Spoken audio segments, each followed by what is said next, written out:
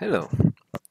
We're going to take a look at how to remove an accidental applied node to an object. So in this case, this object has multiple polysmooth applied to it, and we want to remove them.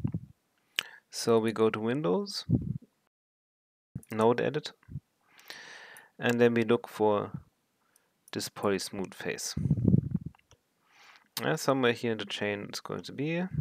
So here we have delete component, extrude face, and there we go. Yeah, so here we have the two smooth faces that were applied to the object, and now we would want to remove them.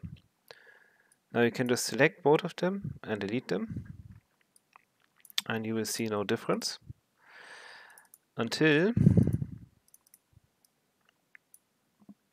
you take here the output of the extrude face and connect it to the InMesh.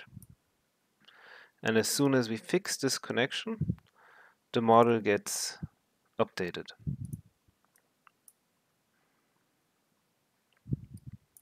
And now we are back without the last two nodes connected.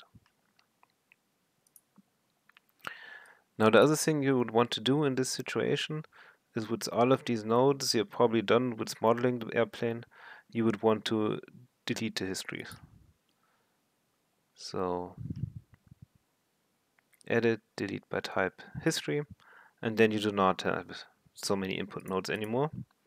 And if you go back into the node editor, then